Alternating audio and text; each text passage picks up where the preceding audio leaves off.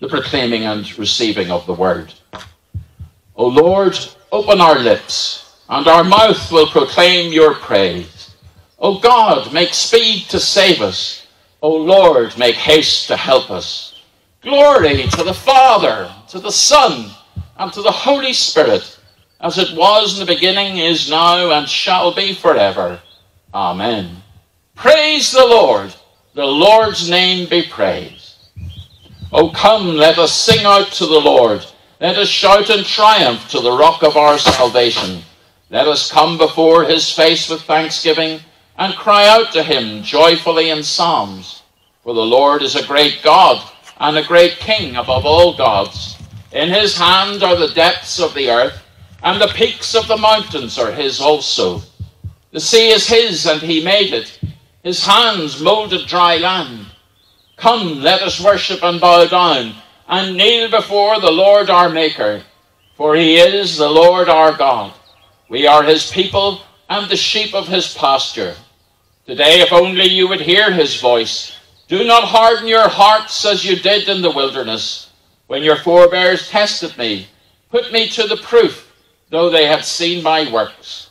40 years long I loathed that generation, and said, it is a people who err in their hearts, for they do not know my ways, of whom I swore in my wrath, they shall not enter my rest.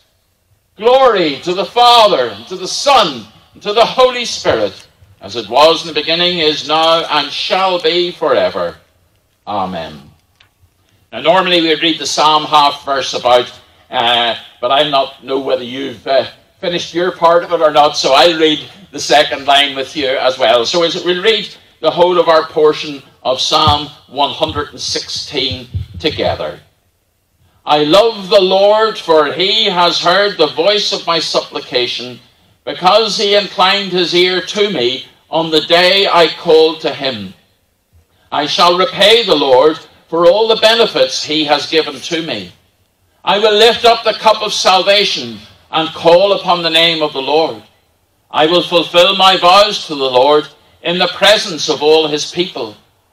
Precious in the sight of the Lord is the death of his faithful servants. O Lord, I am your servant, the child of your handmaid. You have freed me from my bonds. I will offer to you a sacrifice of thanksgiving and call upon the name of the Lord. I will fulfill my vows to the Lord in the presence of all his people, in the courts of the house of the Lord, in the midst of you, O Jerusalem. Alleluia. Glory to the Father, to the Son, and to the Holy Spirit, as it was in the beginning, is now, and shall be forever. Amen. Our first reading is from Paul's letter to the Romans, chapter 5, beginning to read at verse 1. Therefore, since we are justified by faith, we have peace with God through our Lord Jesus Christ, through whom we have obtained access to this grace in which we stand. And we boast in our hope of sharing the glory of God. And not only that, but we also boast in our sufferings, knowing that suffering produces endurance, and endurance produces character, and character produces hope, and hope does not disappoint us, because God's love has been poured into our hearts through the Holy Spirit that has been given to us. For while we were still weak, at the right time Christ died for the ungodly. Indeed, rarely will anyone die for a righteous person, though perhaps for a good person someone might actually dare to die.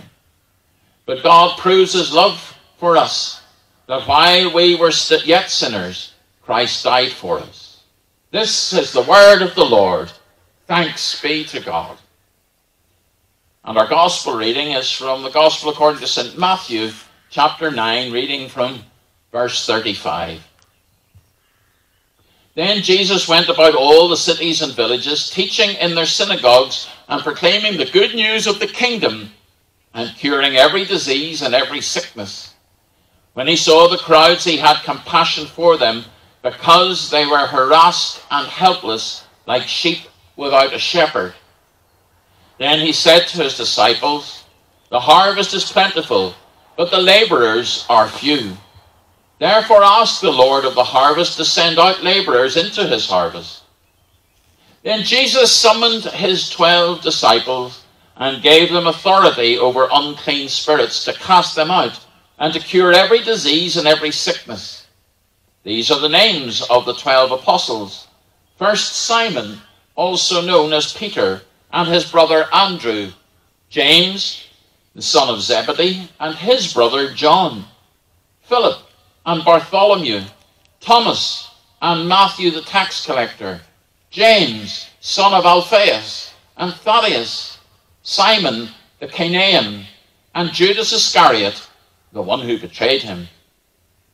These 12 Jesus sent out with the following instructions: "Go nowhere among the Gentiles, and enter no town of the Samaritans, but go rather to the lost sheep of the house of Israel.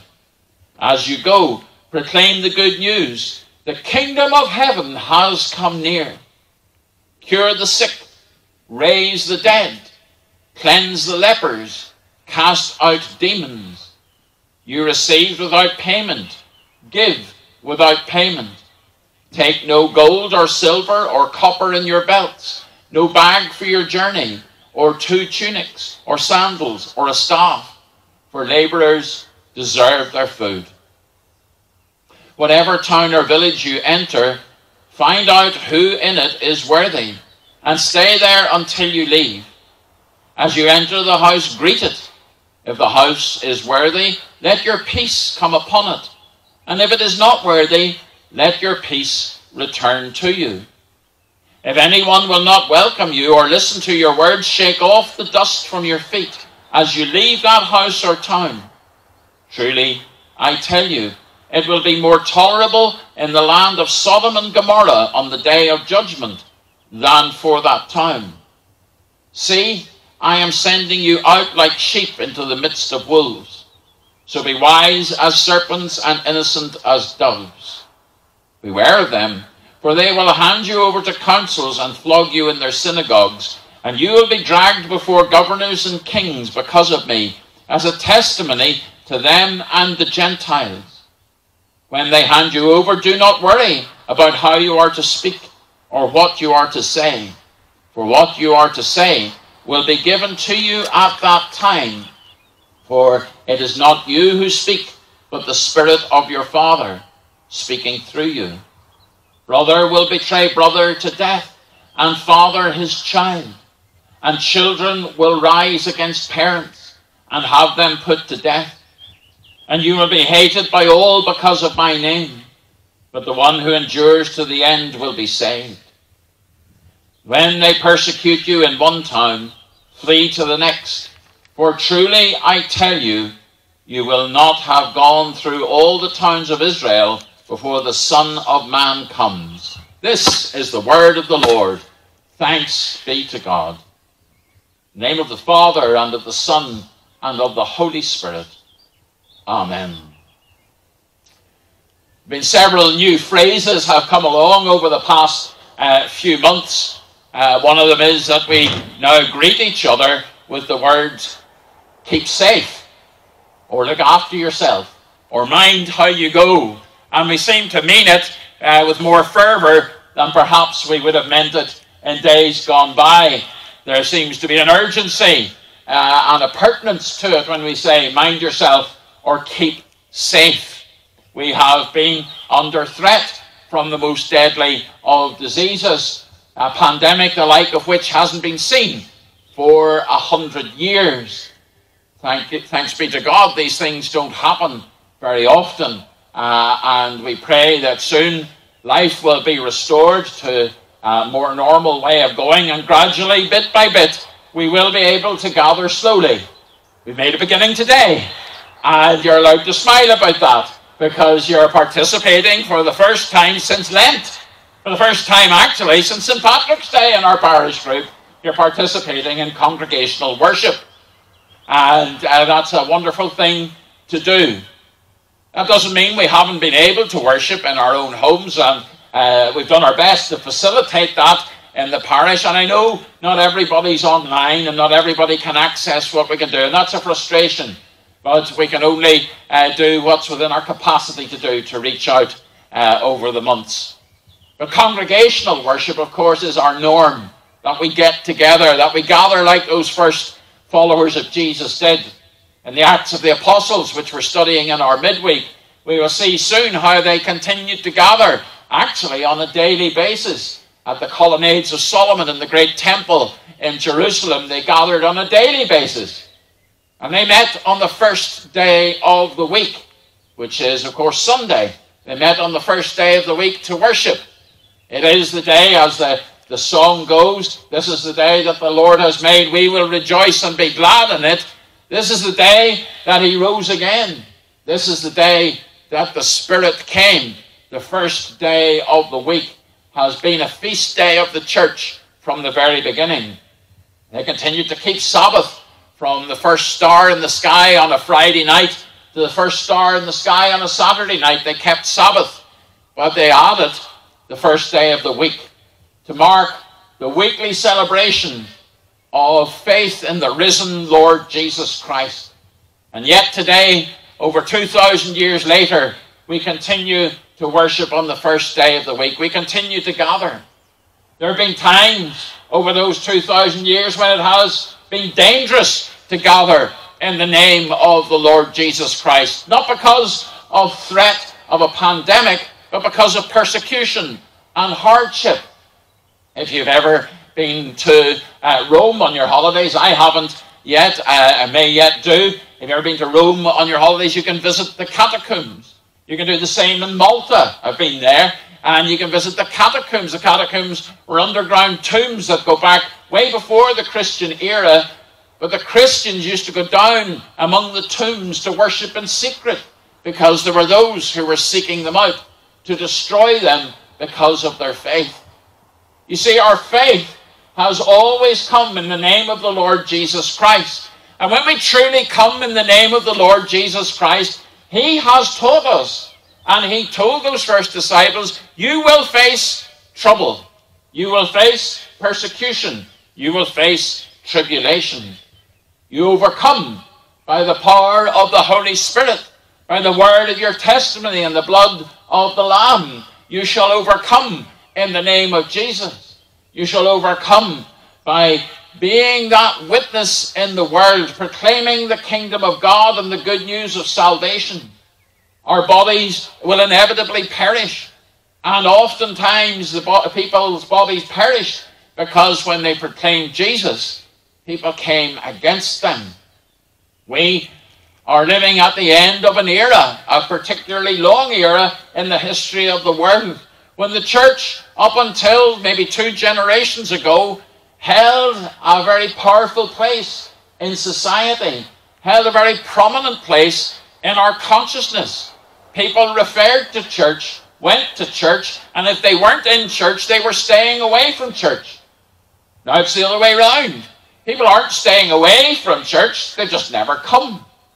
They've just never been involved in church in new generations. That takes longer to creep out into the country than it does around the great metropolitan areas. But there are huge swathes of the Western world where people have never ever been brought up to know anything about the Christian faith. You see this if, like me, you like to watch quizzes on the television. Everything from the Chase to University Challenge. I occasionally get one of those questions right. And you go on and you see it, and somebody is answering questions on nuclear fission. And the next minute he'll answer a question on Karl Marx. And the next minute he'll answer a question on ZZ Top. I have to mention them. He mentioned ZZ Top. Or something like that. And then that person will be asked a question. To whom did God give the 10 Commandments? Oh, I don't know anything about that. To whom did God promise a covenant? Never heard anything about that. Who ended up in a lion's den? And you don't know what answer might come out. Gandhi, maybe. You know, you never know the answer. Because people don't know. Why do they not know? because they have been disengaged, or their families and the society in which they live has been disengaged from church for a very long time. We've made every effort that we can, and I'm sure we could have done more. We can always have done more to try and ensure that people have been able to engage with our churches in the parish group as much as possible, as much as we've been able over these past number of months. We will have a job to do as we gather back together for open congregational worship in our buildings. And that time will come. We will have to proceed according to all sorts of regulations. And that will be different and difficult. But we'll do it and we'll get through it. That time too will pass. But from conversations I've been having with people over these last few months, everybody's concerned. Have we lost our congregational worship? Have we lost it forever? Has it blown away on this wind of tragedy and sadness in our society? And it's a valid question. I'm not going to give a smart aleck answer. You know, people have come and said to me with true anxiety in their voice and a real anxious look in their eyes and said, you know, will we ever get everybody back together? And in many respects, that's up to us. Every one of us, to make every effort to encourage our families and friends who normally would have worshipped to come back to worship. Necessarily, there'll be those among them who say, I've had to take all sorts of precautions. I've been shielding for months. I may have to take precautions for many months yet to come. I'll be back when I can, but I'll be not back immediately. We have to look as to when those of us who, thanks be to God, have been in full health can come back together, and then another phase when some more people can come, and another phase when more people can come, and it will happen in due course. But it's up to us to encourage one another. That's a calling upon every Christian to encourage other Christians. Look to your left and right. Be friendly and encouraging to those people, you know, who've turned out today. They may come from a different congregation to you within the group, but encourage one another. Say, it's nice to see you. It's lovely to be together, isn't it? Isn't it wonderful to have been here for worship today? And we have to move on from a place of making our church a difficult place to come into, to making our churches a place that is welcoming. And you might say, well, we don't make our church difficult to come into. But that's my perception. I might think I'm a great fella. For the most part, I don't think I'm a great fella, but I might think I'm wonderful. I think you're all wonderful. Why would anybody have any difficulty coming along? Sure, aren't we all nice, smiley, friendly people? Most of the time we are. But we need to make every effort, not just to encourage people to come back into congregational worship, but to come back within the sound of the good news of the gospel of the kingdom of God. That the Spirit of God might reach into our worship, reach into our hearts, and through us reach to other people. That they might know that it is a good place to come, a warm place to come, a place of refuge and sanctuary, peace of mind and goodness. And we need, in many respects, to get over those things that cause us personal difficulty. I'm going to say something to you now that might sound rather harsh. And I don't want you to go home and say, well, I got up out of bed and Alan told me off. I'll never tell you off, all right? But it might sound a bit harsh, this. And I did say it to the church in the west of Ireland as well. Our churches will close, not because of some great movement within the hierarchy of the church. Our churches will close if we're not better at getting on with each other. If we don't make every effort to avoid being critical of one another, arguing among ourselves, holding lifelong grudges. You see, I've only known you for coming up on 3 years. I've known a couple of you for 3 years. The rest of you I've known for coming up on 3 years.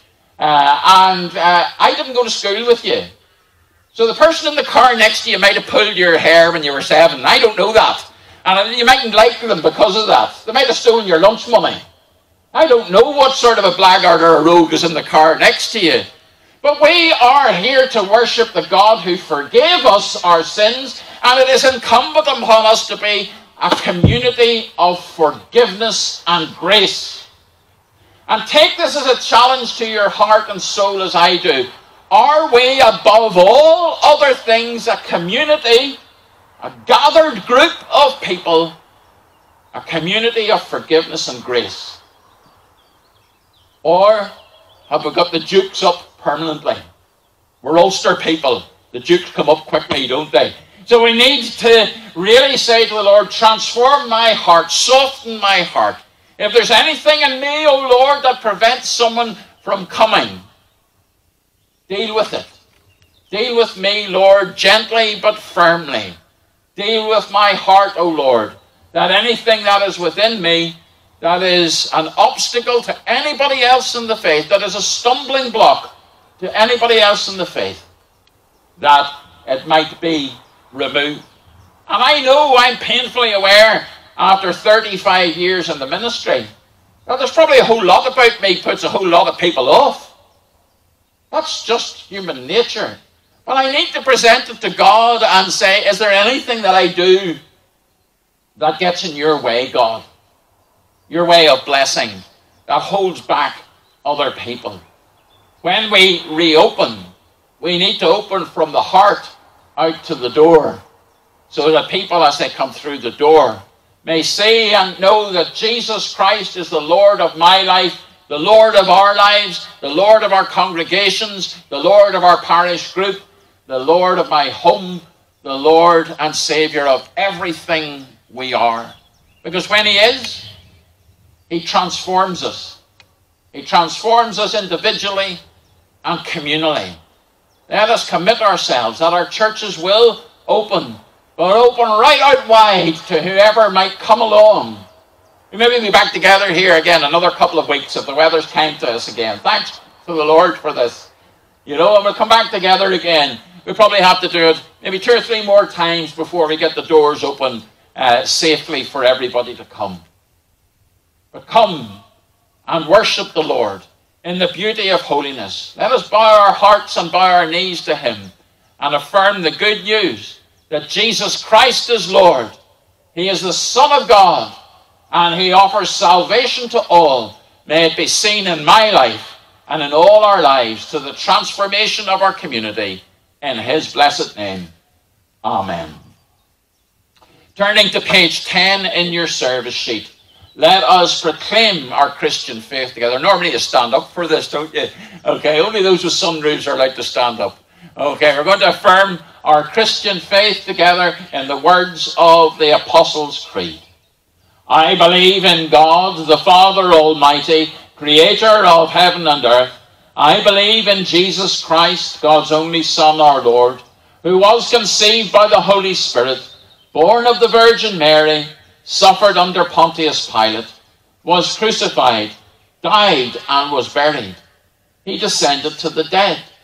On the 3rd day he rose again. He ascended into heaven. He is seated at the right hand of the Father, and He will come again to judge the living and the dead. I believe in the Holy Spirit, the Holy Catholic Church, the communion of saints, the forgiveness of sins, the resurrection of the body, and the life everlasting. Amen. The Lord be with you. Let us pray. Lord, have mercy. Lord, have mercy. Our Father, who art in heaven, hallowed be thy name. Thy kingdom come, thy will be done on earth as it is in heaven.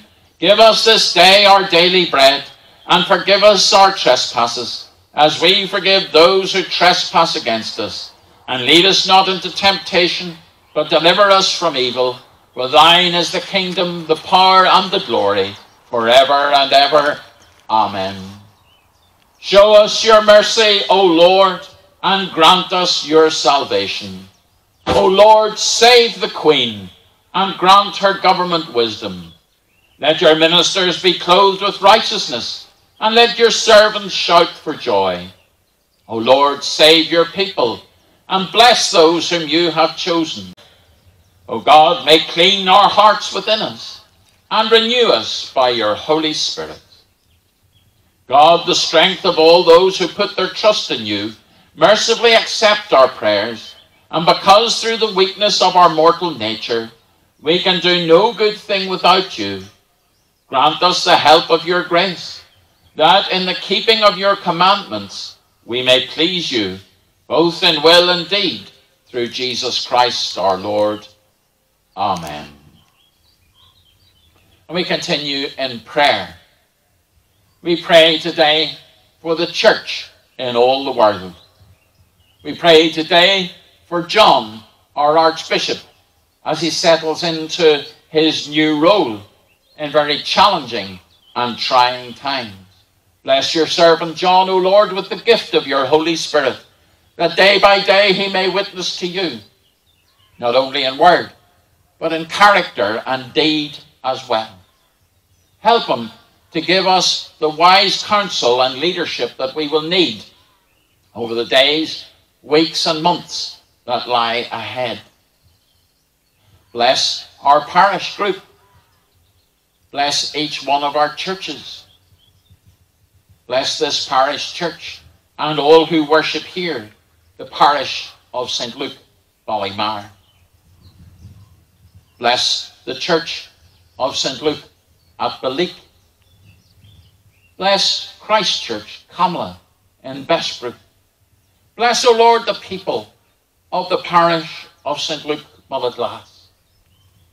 We commit ourselves into your hands, O Lord, seeking that transformational touch of your love, of your Spirit, as your grace grows in our lives.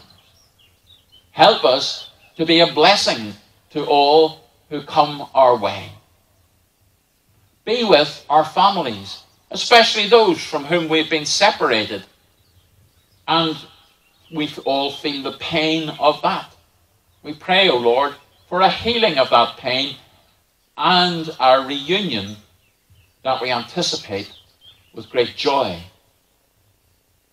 We pray, O Lord, for those in our parishes who are ill at this time, and those who, because of the quarantine, have felt particularly isolated and alone.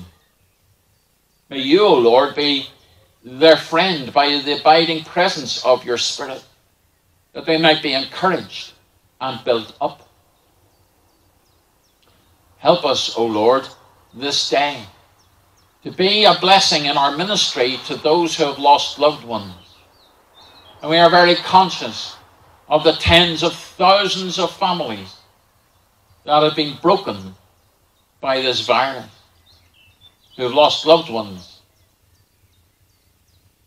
We pray for those who minister to them.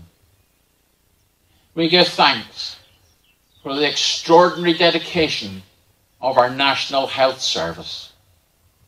Bless each one, O Lord, especially those who are exhausted by the effort. And help us to be responsible in the days, weeks and months that lie before us.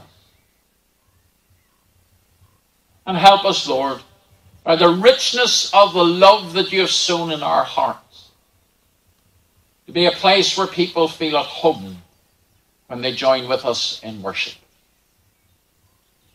I'm going to ask you to do something now in prayer. I'm going to ask you, you might want to glance out the corner of your eye and see who's there. Pray for the person in the car that's on your right.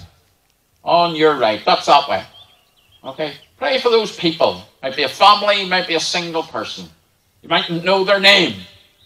Pray that God will bless that person. If you're on the very right, pray for the person over this side.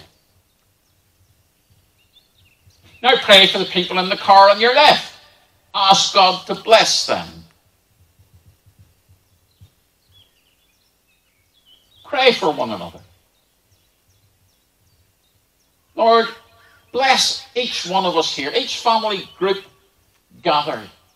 May the wonder of Christ be known in our lives. The forgiveness of sin, the glorious promise of resurrection, and the presence of your Spirit walking with us daily. And so, we come to the end of our prayers. Let us say the grace together. The grace of our Lord Jesus Christ, the love of God and the fellowship of the Holy Spirit be with us all evermore. Amen. Going out as God's people, the Lord be with you. Let us bless the Lord. We're going to sing again, and we're going to sing, Now Thank We All Our God, with heart and hands and voices.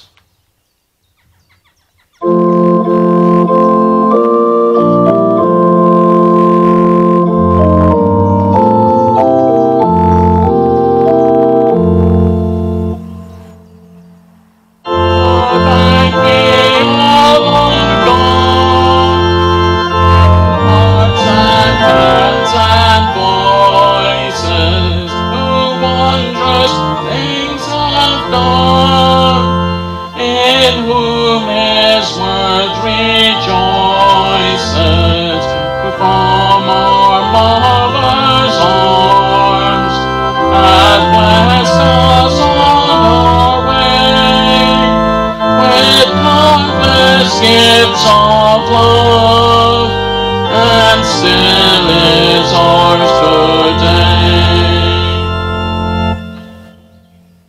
It is bounteous God, through all our life be near us, with ever joyful hearts, and blessed peace to cheer us and keep us in His grace, and guide us when perplexed, and free us from all ills in this world and the next.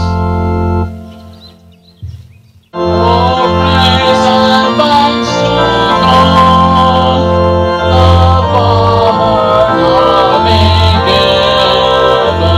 the Son and Him who reigns, Him in highest heaven, the one eternal God, whom earth and heaven adore. Blessed was His Lord, and shall be evermore.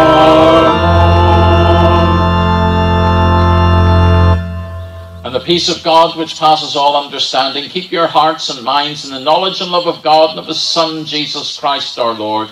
The blessing of God Almighty, the Father, the Son, and the Holy Spirit be among you and remain with you now and always. Amen. So just a couple of things to announce to you. As I've alluded to on the way through, we have a fair bit of administrative work to work through regarding the opening of church buildings. Don't fret, they will open, but we have to have all the safety precautions in place. It has to be done properly, or we will be held accountable. And more than that, you don't just want to do things because you might be held accountable. You want everybody to be safe. So we will have to work through that. And as you're probably aware, it changes all the time at the moment. Okay? So when we get clear, final instruction, we begin working on procedures that will be laid out for us. It's a changing landscape at all times. So we'll continue to make the videos, and probably it'll all depend, and it really depend on Sam. You're wondering who Sam is. Sam's behind me here. Sam has done a wonderful job with the sound system, because I wondered if I'd be heard. I can hear my voice bouncing back off the other side of the valley here. Yes, well done. You're getting a round of applause, Sam.